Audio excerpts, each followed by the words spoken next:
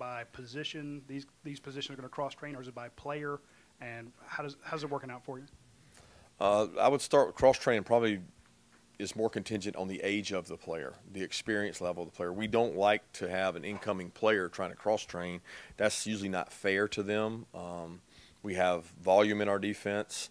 We've proven that you can play as a true freshman and be successful in our defense, so it's not too much to learn, like some people say, and try to use it against us in recruiting. We had a kid, Malachi Starks, that walked in and played every single game at safety from a true freshman perspective, but we're not going to ask that guy to cross-train.